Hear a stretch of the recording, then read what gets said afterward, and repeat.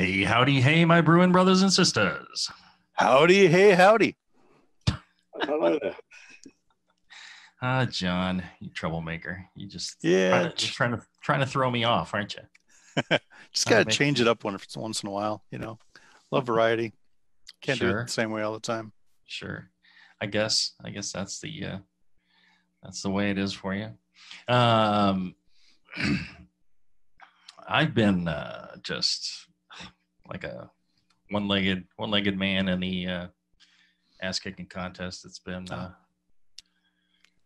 been crazy. Lots of work up there in the Bay Area. Huh? Yeah, it's all the pandemic changes. Everything's changing every day. Everything's changing. Now we can't get cans. We can't get CO2. We can't. Right. There's too many problems. Too many problems indeed. Yeah, I can see that. But here I get a chance to sit with you for an hour or two, and a beer. Seeing you makes me happy. Oh, good. Even pandemic distance still makes me happy. And you know who else makes me happy? Our good friend John Blickman, I would imagine. There you go. And not just because he pays for this show, so all you listening don't have to. It's because he's actually a genius engineering mind that has dedicated his life to making your brew day, that much more innovative and easy and fun. And so check him out, blickmanengineering.com. If you get a chance, look at all the neat stuff they have there and send an email to my good friend John Blickman at feedback@blickmanengineering.com. Tell John how much you appreciate that he's paid for the show so you don't have to. So that's the least you could do for me today. Our guest today is Martyn Cornell. He is an 8-time winner of the British Guild of Beer Writers Award and one of the UK's most read beer bloggers. He has written about beer, food, travel, and the history of beer for newspapers and magazines around the world. His book, Amber, Gold, and Black, is regarded as the definitive history of British beer styles. And Martyn's currently finishing up a 3-year project on kind of the history and the fascinating stories of porter as a beer style across the world. And so we thought it'd be kind of a fun thing to get him here and speak with us about porter. How are you doing, Martyn? Oh, I'm doing well, thank you. Yes, it's a pleasure to be here. It wasn't meant to be a 3-year project, but it just grew and grew. It turns out that there is just so much to say about porter as the world's first global beer style, the first style to not only be drunk in dozens of countries around the world, but to be brewed in dozens of countries around the world as well. And I think people have perhaps forgotten or never knew just how popular porter used to be. Mm-hmm. Oh, we never planned on this being a 16-year show, did we? That's right. so there you go. Time sneaks up on you. Well, and porter was, one of the first industrial beer. Is that correct? Yeah. Considered mass-produced beer. It turned out once they started making the beer that it was actually very suitable for producing on a much larger scale than they've been able to do before. It was a very robust beer. And as I'm sure you know, and I'm sure a lot of the people watching and listening know, for a long time before the invention of cooling technologies, it was impossible to brew successfully from about the end of April right through till really September or even the end of September. So they had to brew strong beers in March, strong beers in October to last that gap. Porter, they found, because probably of the brown malts that went into it, because of the greater quantities of hops that went into it, you were able to brew it for a longer time period. You could go right through till May. You could begin again at the beginning of September, this was an advantage immediately for the porter brewers. I And see. also, you could brew it in larger vessels, and this was also important for scaling up, because again, before cooling technology, the larger the vessel, the hotter the fermentation got, and the more you were likely to have a problems.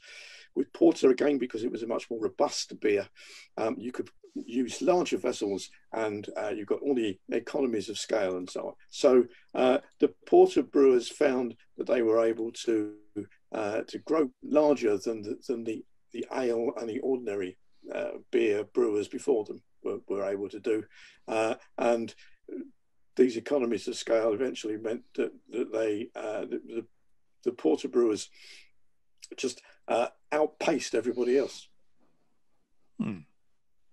Fascinating.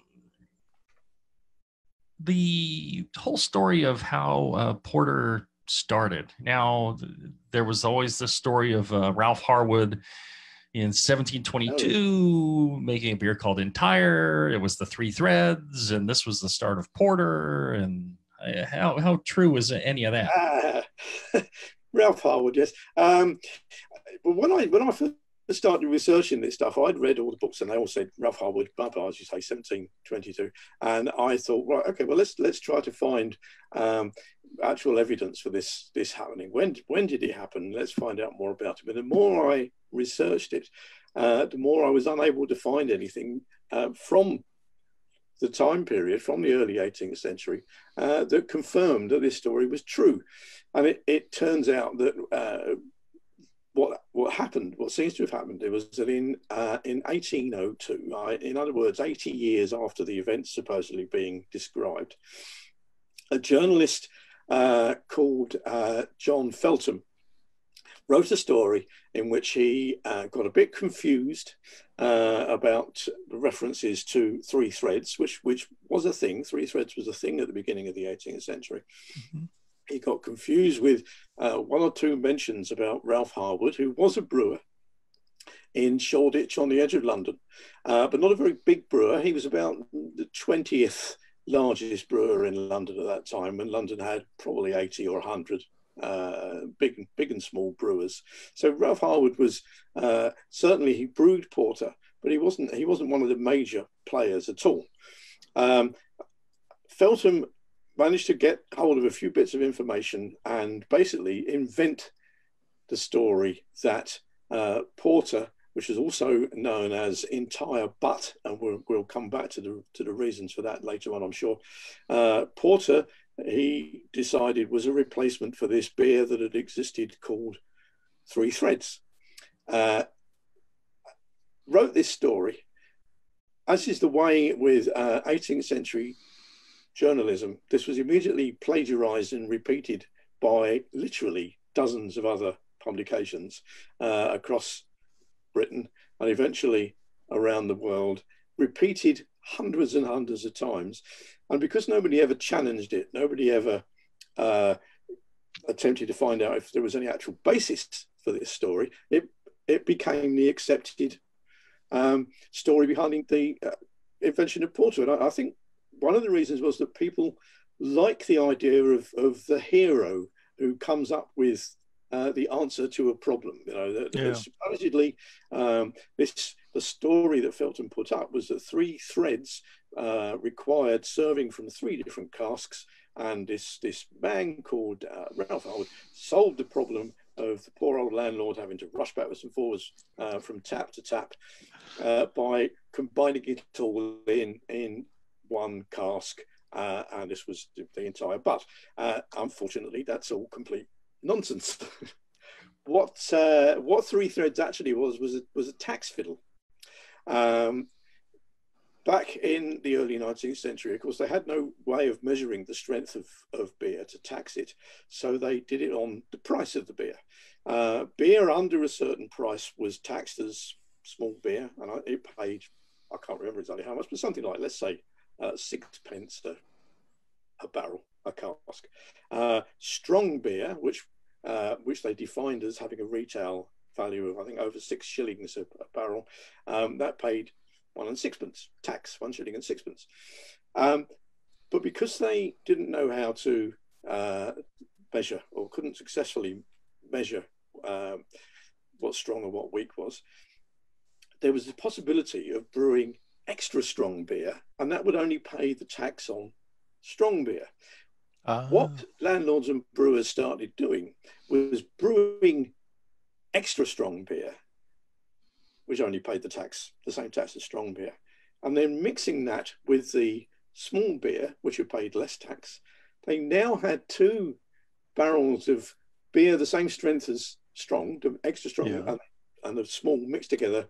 You got 2 barrels of strong, which had only paid the total tax of 1 strong and 1 weak. I hope you're following me, and I'm not. Yeah.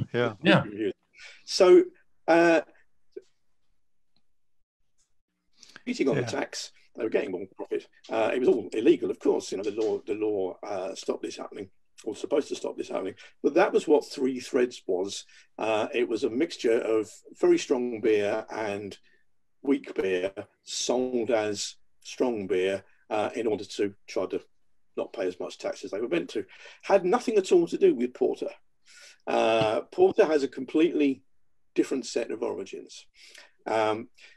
Porter began as London brown beer, which was one of the big sellers at the time.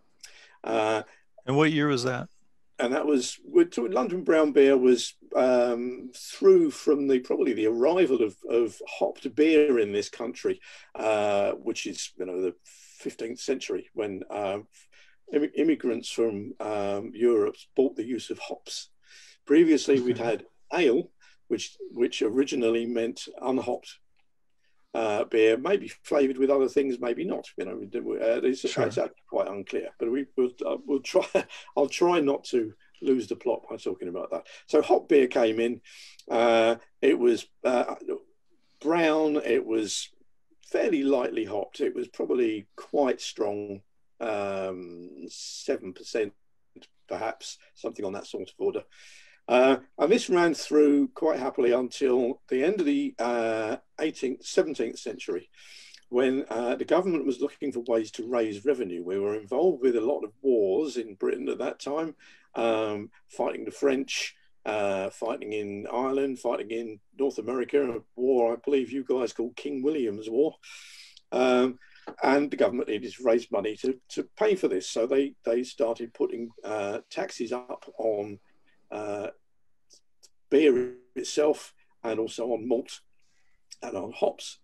So what the brewers did to try to keep their beer affordable, they did what brewers always do: they lowered the strength. 2 problems with that. One problem is that if you lower the strength, then the beer is likely to go off more quickly. So they therefore increased the amount of hops in the beer. Oh, yeah. The other thing that they did was to start using cheaper malt, and the cheapest malt was wood-dried malt. Problem with wood-dried malt is that it's very smoky. It's Rauch beer, basically. Right. So to try to get rid of the smoky flavours, they stored the beer longer, because over 6 months, 9 months, the very strong smoke taste will slowly disappear. And they were able to do this because they were hopping it more anyway. So they just up the hops, and that way the beer would keep even longer until the smoky flavours had reduced, certainly, if not totally vanished. What they didn't know what was going to happen next. But what happened next, over the period that they were storing it, of course, and again they knew nothing about this, Brettanomyces, which was ubiquitous in wooden brewing vessels and storage vessels and so on. Brettanomyces comes out of the wood and starts munching away at all the higher sugars and so on in the beer, producing all these lovely estery flavours. At the same time, because you've now got a very well hopped brew, you're not getting the sorts of Lactobacillus and Pediococcus organisms that you do in, for example, lambic, those sorts of Belgian sour beers. Right. So you were ending up at the after the storage period, when the beer went on sale, you now had a beer that was beautifully smooth, lots of lovely estery flavors to it, all entirely unplanned, but proved an enormous hit. Right. And it was an enormous hit with the working men of London, basically. And these guys, many of them worked carrying goods on and off ships, carrying goods around the streets, taking parcels hither and thither, carrying packages. And these people were known as porters. And they were organised by the City of London authorities into two separate types. There were the fellowship porters, who did the carrying on and off board ships, and the street porters or ticket porters. They needed an awful lot of calories to keep them going. It was hard work, it was strenuous work. They needed lots of energy to carry on doing this. And one of the ways that they got their energy was by drinking on the job. Well, that's why I drink on the job. Well, absolutely. So they drank a lot of beer while they were working. They were notorious for it. 6, 7, 8 pints a day these guys were drinking. Wow. Not to get themselves drunk, but to just get the calories to be able to do their tough, hard jobs. So it started out that they gradually were storing this beer longer and longer in butts, which is the size of cask, 3 times a barrel, if I'm remembering correctly, which is 108 gallons.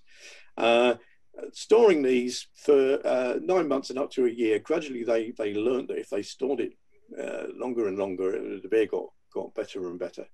So this was originally known as butt beer because it was stored in butts, but gradually it got the name of the people that were his biggest fans, porters.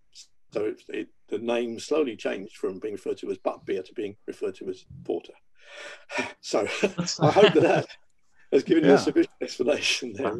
Let's take a short break, and when we come back, I want to hear more about how porter developed. We'll be back right after this.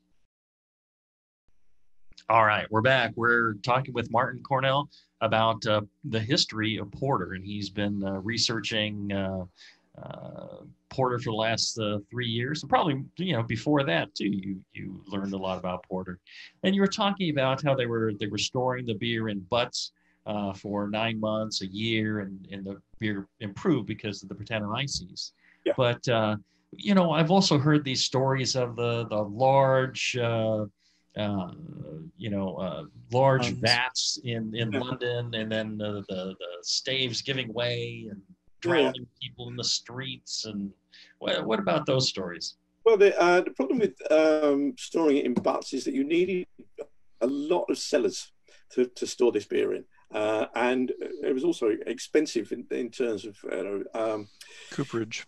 Having the butts built by the coopers in the first place and maintaining them, and they had constant problems that people were stealing the butts, cutting them in half and using them as flower planters and all sorts of other things. And it was actually quite dangerous. There are stories of people going down into the cellars where these butts were sitting, and of course there's fermentation going on. And again, they didn't know what was happening, but these butts, of course, these cellars were filling up with CO2, carbon dioxide. People were going in there and collapsing. Other people were going in there to try to rescue them and collapsing as well. People were dying in these cellars sometimes. So nobody's exactly sure when it started happening, but people worked out that maybe it was better, rather than having all these butts lying around in these cellars. And I think we're paying £1 a butt a year to lease out cellars around the City of London. Maybe it was better to start building large vats. So they started off building vats that were 150 barrel size, and gradually, as the vat builders' technology got better, so the vats got larger and larger. But they did have a series of unfortunate accidents. The famous one, of course, was the Great Beer Flood of London in 1814. But there have been quite a few over the years before that. There was one in Whitbread's brewery on the edge of the city of London, where apparently they drowned hundreds of rats when the vat burst and flooded into the cellars, and they were pulling out dead rats for an extended period afterwards. So they were pushing the envelope as far as the technology was concerned, and it eventually ended in dramatic fashion, of course, with the Great London beer flood. And that wasn't even one of the biggest vats. That was a 3,000 barrel vat, I think, of that particular brewery called Meux's, M-E-U-X, Meux, Mr. Meux. It was one of the smaller vats in the brewery. They had 20,000 barrel vats. But that kind of put an end to the fashion of building bigger and bigger vats. I mean, it was a bit, if I may use the expression, it was a bit willy waving, really. You know, my vat is bigger than your vat. Right. Oh, fantastic. And also, you know, one of the fascinating things about porter is the way that tastes changed. The public's taste for a long time was for well-aged porter. Gradually, in fact, by the time of the Great London beer flood, tastes were moving away to what was known as mild porter, which was mild meaning young, unaged. The aged porter was called stale in the terminology of the time, which is not stale as we use the word today. Just meant it stood; it had been standing around, and it had got all those lovely kind of estery, slightly tart flavors from the Brettanomyces. Yeah, indeed. And the mild porter was a lot sweeter, not a lot sweeter, but certainly sweeter. Gradually over as the 18th century wore on, whereas previously around about the 1740s they would tended to be drinking all stale porter, you know, aged anything up to a couple of years. They started mixing the young porter, fresh porter, with the older porter. Okay. And so by the time you get into the 19th century, you would still be able to go into a public house and you would order porter, and they would be able to pour it from two different pumps, one stale, one mild, and you would say, you know, draw it mild or draw it stale or whatever was your preference. So, and again, by that time, because slowly people were turning away from the very strong, very tart flavors. Why? There's a subject that one could spend hours debating why tastes in beer changed, but I don't think we'll ever know why. And eventually, by the end of the 19th century, you start reading about them pulling down these huge vats out of the breweries and recycling them into bars in pubs. So somewhere, perhaps even now, there are bars in pubs that are built out of recycled old porter vats. I don't know. I've always wanted to see if it's possible to start drilling into a few old pub bars. See if we can identify them. Dendrochronology, as I believe is the expression. Well, and one thing I love about your writing and the work you do, you really dig into what was the truth. You know, a lot of these stories that we get are just that, stories, and the truth is somewhere, you know, in between all the stories, and you dig in and you actually research and have proof as to why something actually happened, you know, the way that you write about it, which I really love. And I gotta also give you kudos for your Strange Tales of Ale, which is one of my favorite books. I love that book. I think everyone that's interested in beer and just kind of the stories and history of beer ought to get themselves a copy. I think you can pick it up off of Amazon, pretty cheap in the U.S. So, my career has been as a journalist, and I like the stories. You know, I like telling the stories, and there are some fantastic stories around, and there are stories that turn out to be true that everybody didn't think was true. One of the ones in Strange Tales of Ale, we're getting completely off the subject of porter for a moment, is about the IPA shipwreck.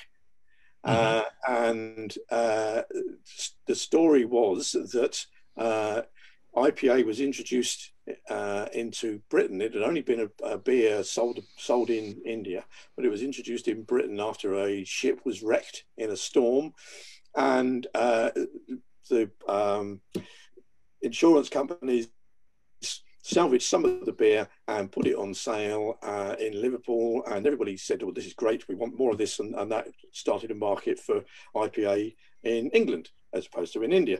And nobody had been able to find the story of this wreck, and everybody said, "Oh, this is just a myth, it didn't happen."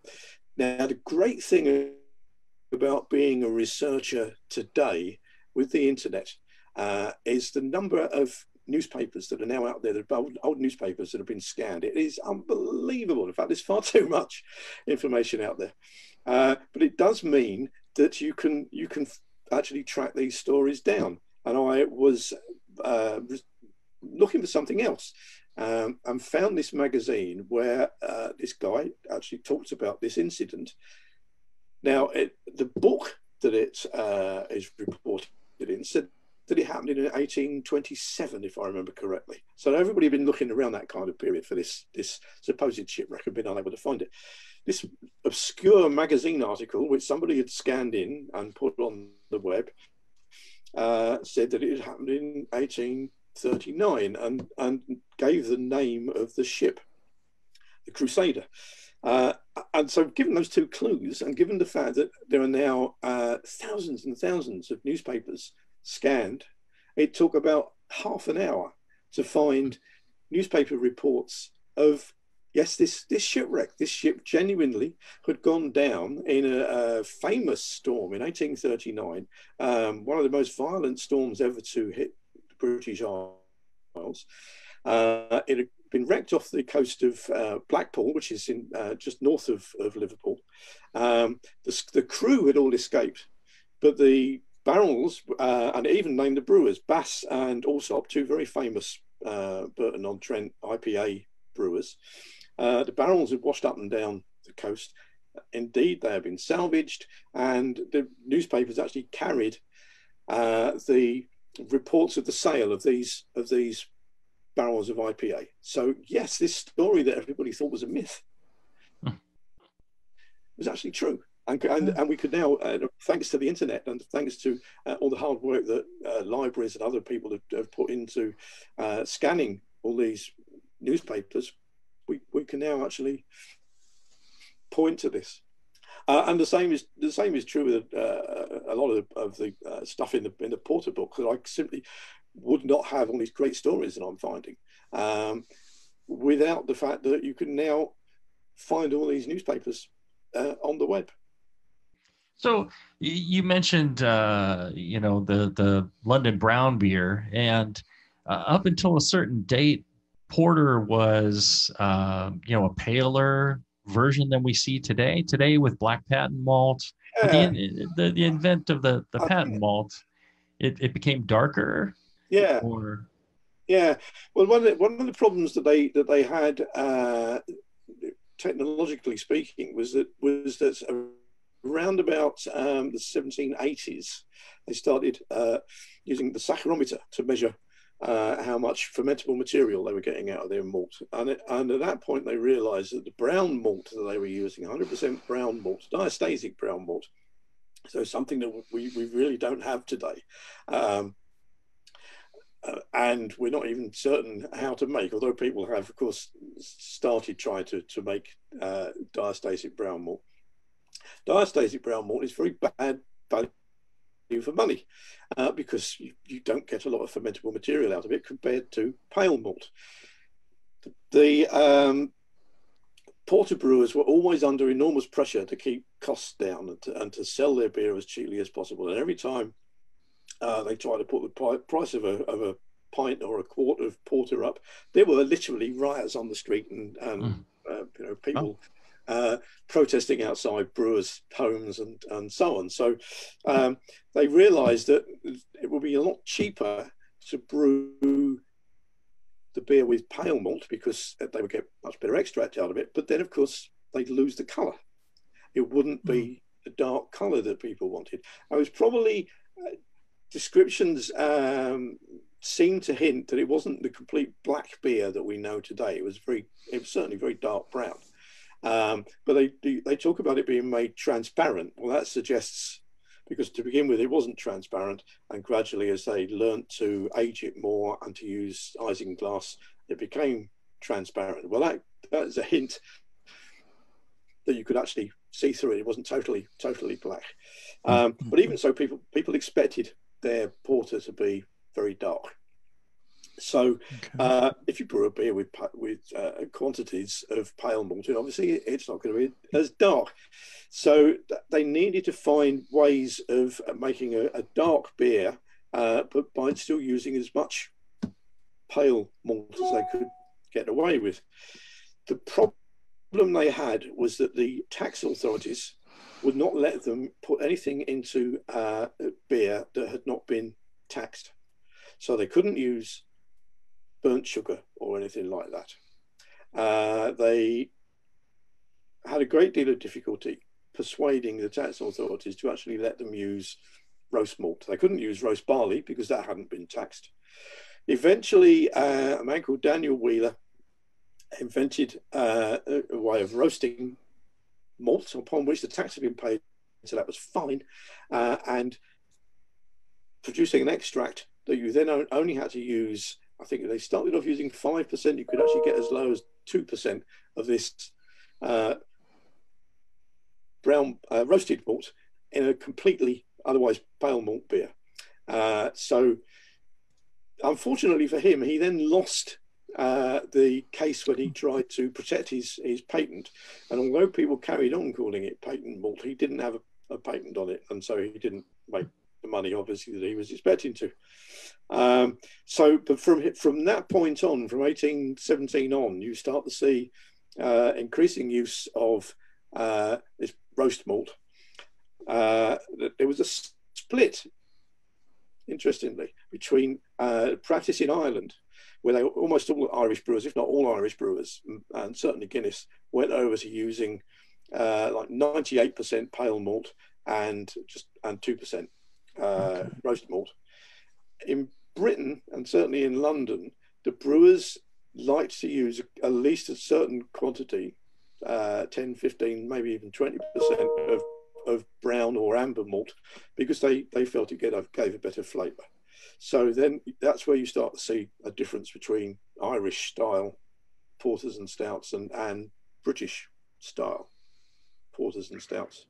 All right, let's take one more short break, and when we come back, I want to hear more about Ireland and how, is porter and stout the same thing, or are they really different? We'll be back right after this. All right, we're back. We're talking the history of porters and around the world. We haven't gotten around the world yet, but we've gotten now to Ireland. And, one of the questions I always get from people is, well, what's the difference between porter and stout? And, you make up some sort of, differentiation. And generally, I think, porters tend to, have a different character than a lot of especially the dry stouts. But back in time, it was Irish brewers were brewing porter, and then they just started saying, well, I have a stout porter, I have an extra porter, and then it became like an extra stout. And it was just kind of a marketing thing to call your beer stout because it sounds more impressive than porter. Originally, the only difference originally was that stout simply meant strong. Mm-hmm. It was a stronger version. And originally, you didn't have to even be brown or a porter or black. You would get pale stout, and pale stout was a thing certainly as late as the 1840s. You get mentions of pale stout. Brewers in London were brewing pale stout, and the stronger versions of porter were brown stout, and that was what they were called. But if you read the descriptions of brewers talking about the beers, they use strong porter and brown stout more or less interchangeably. You know, there was no real distinct difference between, you know, where a porter turned into a stout, apart from around about, you know, maybe 7 or 8%, you start calling it a stout porter. And gradually the porter bit got left off, and so it was just stout. But to begin with, they were exactly the same beer, except that one was stronger than the other, and they were normally brewed from exactly the same grain bill, exactly the same hop bill, and you might even get you know, off the same mash, off the same quantity of grain. Your first mash would be the stout porter, your next one would be your ordinary porter, and then you'd have probably the last washings you would recycle back into the next mash, which was not an uncommon thing for people to be doing then. So it was stout and porter, exactly the same beer. Gradually through the 19th century, you start to see stouts being brewed on their own, and there was a tendency for stouts to become a little sweeter, and you then get this whole divergence into milk stouts and other sweeter forms of stout. But in Ireland certainly, but they never really went particularly for the sweet styles of stout.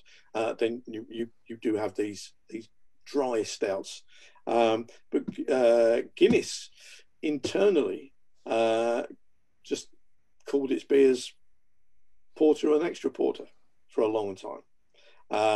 And that, as far as they were concerned, they were all porters, and it was only, indeed, for marketing purposes, that they called it stout and extra stout and foreign extra stout. And the only difference between the extra stout and the foreign extra stout was that the foreign extra stout had more hops in, because it was going abroad to hotter climes, and therefore it needed to have more hops in to preserve it. Now, Martyn, I have a question. Yes. At this point in time, was the beer still being aged for a long period, or they had stopped that, say, in, you know, a period before? By now, by probably the 1850s, you're now getting what was called running porter, which was very, very fresh.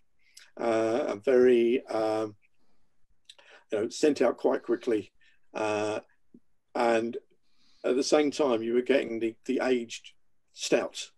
Okay. So yes, you start to see a split between the aged stuff and the fresher stuff, because people were, as far as, you know, most people were concerned, they didn't want these very heavy, very strong tasting beers anymore. Some people did, so there was a market for the aged stouts, but people were much more into running porters that were served up very quickly.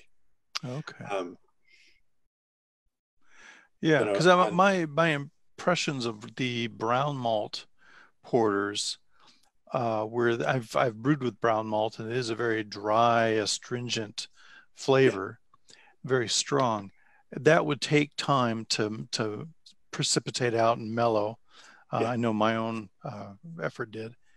And so when they started switching from the brown malt to the pale malt because of the invention of the saccharimeter, so I guess that was sort of this transition from the brown malts and the long aging to mellow the beer to the pale malts and the ability to serve younger beers.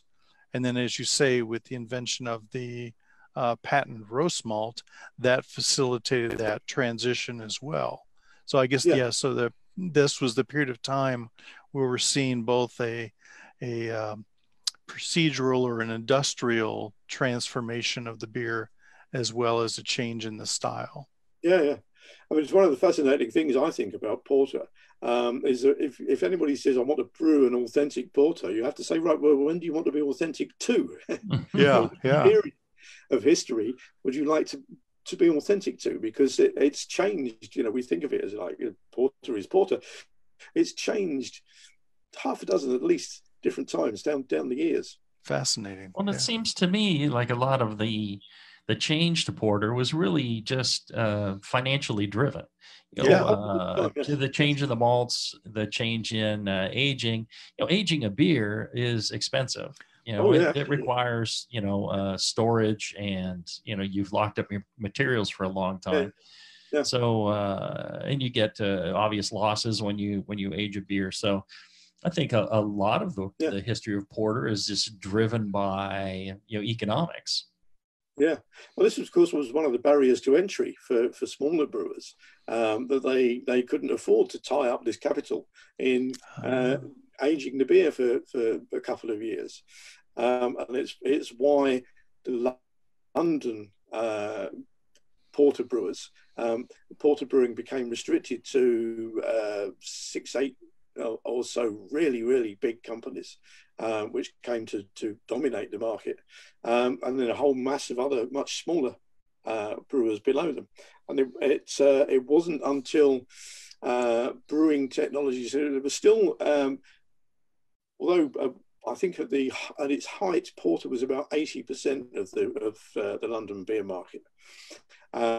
Gradually, that started to fall away as people's tastes changed, or not so much people's taste changing as porter drinkers dying and not being replaced by new cohorts of porter drinkers. The new drinkers that were coming in were drinking different sorts of beers, and they were drinking mild ale, quite fresh, still quite strong. And gradually, at the same time, what was happening was that technology was catching up, so that you could brew these mild ales on the same sorts of scale that the porter brewers had been able to brew their beers. So the London mild ale brewers had all been very much smaller than the porter brewers. The porter brewers were getting up to 200,000 barrels a year each, which for the time was enormous. These were the guys were the biggest brewers in the world. The ale brewers were tenths of the size, 20,000 barrels or so on. Suddenly, in the 19th century, as taste change and ale becomes more popular, and as technology enables the ale brewers to brew on the same sort of scale as the porter brewers had, you see the ale brewers suddenly gain on in terms of size, gaining rapidly on the porter brewers, and by the 1860s or so, names that have been well down the rankings when they were ale brewers are now as big as the big London porter brewers. So again, it's this mystery. Why do people's tastes change? We don't know, but they do. And one of the fascinating things about that is every single style of beer has always been replaced eventually by another style of beer. So you saw porter. I'm talking about Britain specifically here, but it's true in other countries as well. You see porter replaced by mild beer. You saw mild beer in Britain replaced by bitter, and then you saw bitter replaced by lager. What's going to replace lager? People are starting to talk about IPAs, and I would not be at all surprised if we see eventually the 90 or 100-year rule of big lager finally succumb to a new type of beer, because it's happened to every other dominant type of beer. Again, this is one of the fascinating things about porter, is seeing it decline and then surge back up again. Right. If porter declined when it was such a massive, huge force in the market, why should the same not happen to lager? I don't know. Well, and did porter really decline, or did we just start calling it stout more? That's again an interesting question. In Britain and in Ireland, one of the problems again was that strengths started to fall, partly initially in the 19th century to try to keep the beer cheap. And then in Britain, we had the First World War. World War One came along. Taxes soared enormously. They went up from about less than £1 a barrel to £5, to £10, £15 a barrel. This again has previously put pressure on brewers to try to keep the beer affordable. So strengths plunged. And what porter had been before the First World War in Britain, been around about 5.5%, 6% alcohol. End of the First World War, it was down to 3.5%. Stout had gone down as well, but stout was now the same strength that porter had been. So if you wanted that same experience, you now drank stout rather than porter. And porter was very much an old man's drink. It was, literally dying on his feet. And finally, I think the last porter in Britain, there's still kept on in Ireland, where it was drunk by shipyard workers who just came off shift and wanted something to wash the dust from their throats and to refresh themselves. In Britain, the last porter was brewed in the early years of the Second World War, and then just vanished after 250 years. So yes, it's true that porter was replaced by stout, but as far as being Britain's favourite beer was concerned, it was replaced by mild ale. Mild ale was the dominant working class beer in Britain.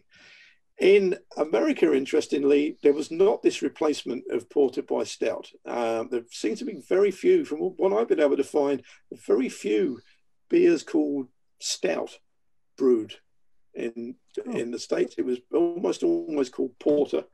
It was very regionally popular in certainly in and around Pennsylvania and in New York and in New England. But after, when everything came back and restarted after Prohibition, there were still a lot of porters being brewed. Very few stouts. But of course, nobody had drunk a porter. There were a few. I think Yuengling produced something called Porto or something like that during Prohibition. So there was kind of near beer style porters. But basically, nobody had drunk a porter for 13 years. So anybody under 30 or 31 never had this beer, or certainly not legally, and probably not at all. And so you've got a whole missing cohort of people who are not used to this strong black beer. So trying to sell them a stout, an even stronger, even more full of flavour beer, wasn't going to work. So you start to see quite a lot of porters in the 30s, and then really diving down until probably by the 50s, very few porters. And I think through to the 70s, there were maybe about 4 porters still being brewed. There was Darren Gansett was still going in Rhode Island. It was Yuengling and Stegmaier, and I think there might have been one other, but that was it. And I don't think any stouts at all. So there was a difference in the way that it developed in the British Isles, where yes, porter more or less gave way to stout, and in the States where porter just vanished and stout never really took its place. And was porter, one of the first beers being brewed in the United States? No, I don't something think so. similar. Yeah, the first porter brewer that I've been able to find in the States was a guy in of all places, Virginia. He was a plantation owner, Irish plantation owner, who was he was losing money on his plantation, and he decided that he would start brewing porter. This was the 1760s. Previous to that, there had been quite a lot of brewers, but they'd all been brewing ales, and they'd relied for the porter on imports because it was still felt at that time that only London could brew porter and only Thames water. There was this myth the idea that only Thames Water could make decent porter, although in fact there are probably a minority of brewers were using Thames Water to make porter. For a long time it was felt that you couldn't brew decent porter in America until this guy had a go. Wasn't very successful. Eventually his brewery collapsed. And that was at the end of the 1760s. Then along came, of course, famously, Robert Hare, whose father had been or was a porter brewer in London, in a place called Limehouse, which is by the Thames. He had been exporting his beers to America, sent his son out with a recipe book and I think £1,500. And he was thinking about settling in New York, but eventually settled in Philadelphia, built himself a brewery there, and was almost immediately very successful. And of course, famously, George Washington was a big fan of his porters. Washington had been previously importing porter from London, and by the 1770s, you start to get porter appearing in Bristol as well, so imports from Bristol. But of course, Washington, at the earliest opportunity, a good patriot, started drinking American brewed porter, naturally. Makes sense. I want to tell you all about my good friends at Brew Chatter, brewchatter.com. They're out in Sparks, Nevada, right near Reno. And they've signed on as to help,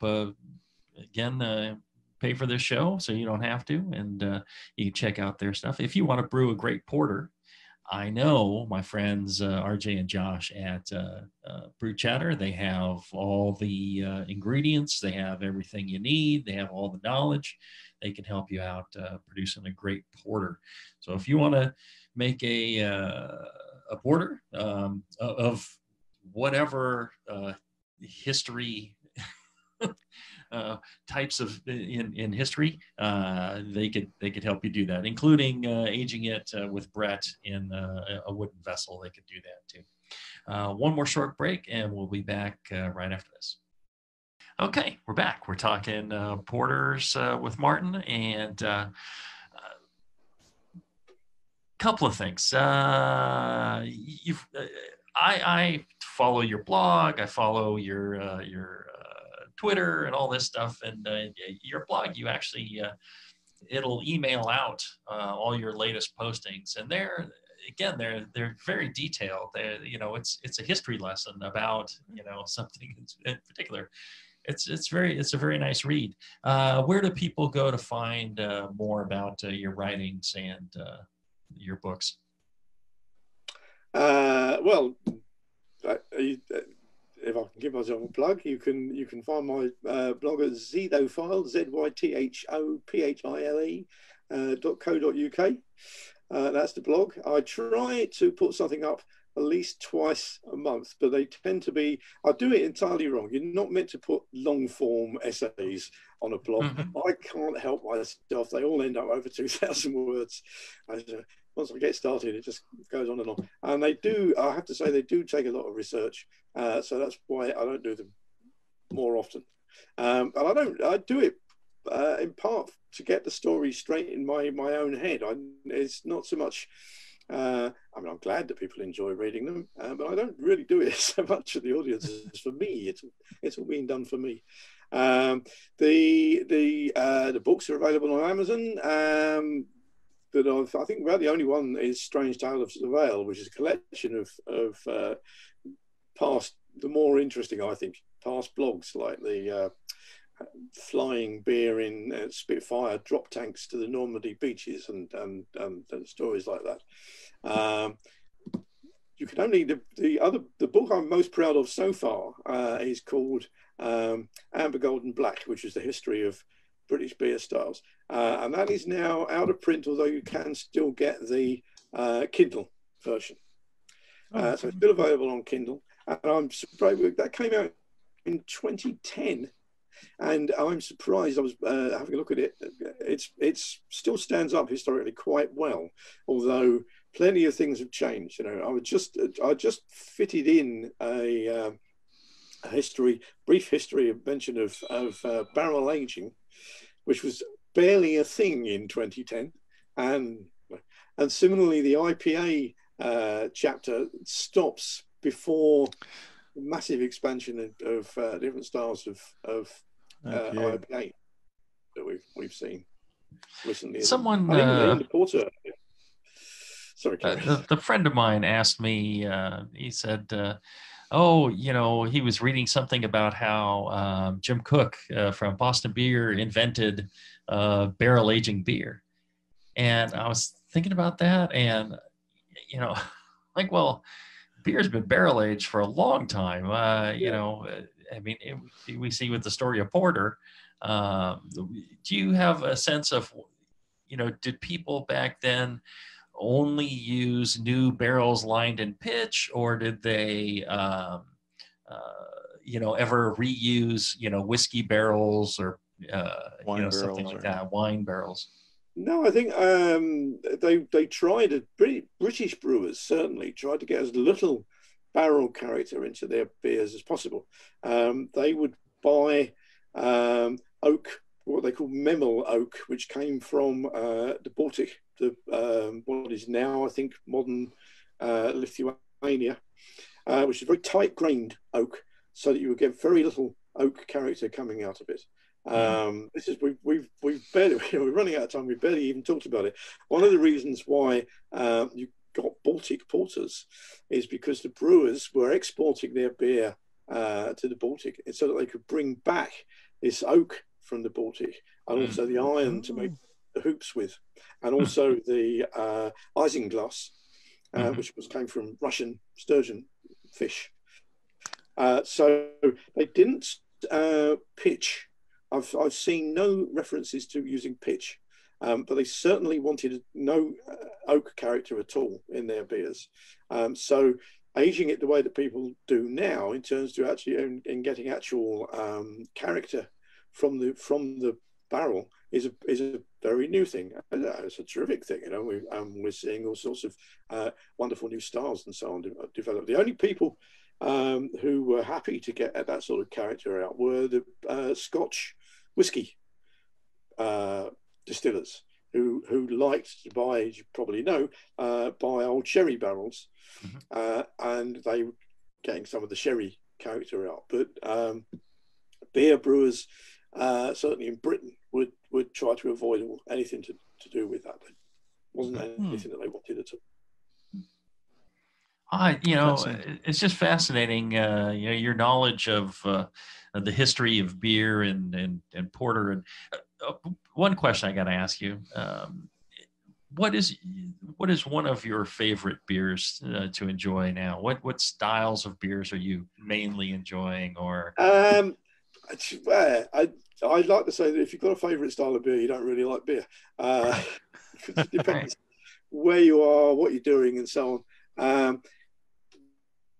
Right now, because it's quite cold, it's suddenly got very cold and damp in Britain, and it's time again to drink dark ales.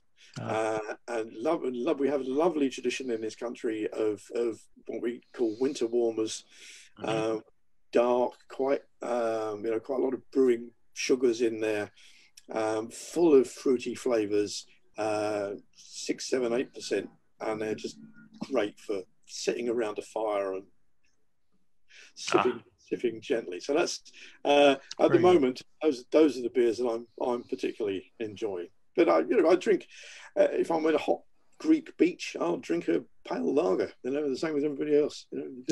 Wherever you are, depends on the situation. Yeah, absolutely. There you go. Well, thank you for joining us. It's an absolute joy. Next time I'm out in the UK, I'm going to let you know, and hopefully we can get together and have a pint. Yes. Well, please do. And thank you very much for letting me rabbit on for an hour. It was our pleasure. Yeah, great show. Everybody else has as well. All right. Thank you, and thank you to our fine sponsors. Check out Blickman Engineering, blickmanengineering.com. Innovating your brew day. Check out Brew Chatter. Our good friends RJ and Josh at Brew Chatter, a great homebrew supply shop that can help you craft, great porter, great whatever beer you have. If you're listening live, stay tuned. John and I will do a show, Q&A show, answering your questions live on whatever brew topic you might have. Thanks again, Martyn, and we will see you all next time. Until then, everyone, brew strong. Brew strong, everyone.